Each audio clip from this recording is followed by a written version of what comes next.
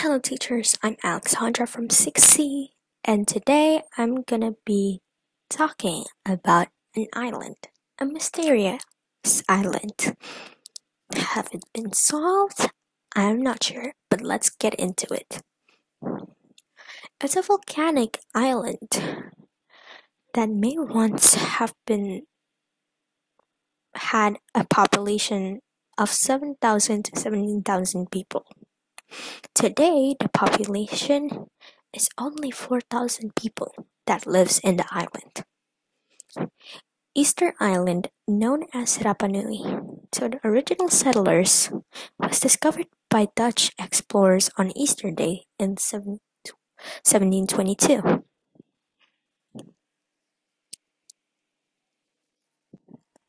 This is where the Easter Island is located at. Most people know the Easter Island today because of the big statues that are called moi.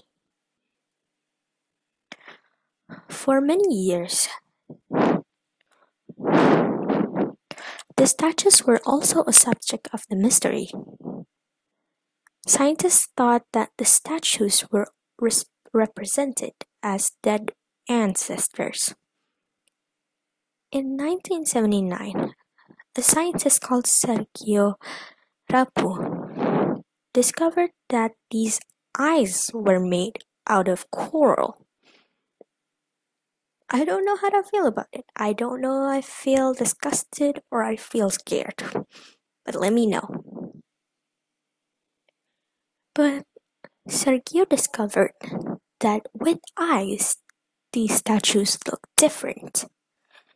They look proud. They look like strong leaders who watch over Rapa Nui. Some scientists believe that the Rapa Nui people used trees to move the statues. But other scientists, however, believe that the statues were walked across the island. They think rope was a bit weak for people to move these kind of rocks. And some people even believe that these rocks can move or were moved by the aliens with technology who helped the Rapa Nui people put statues in new locations. What do you think? Let me know too. I think they were walked across the island.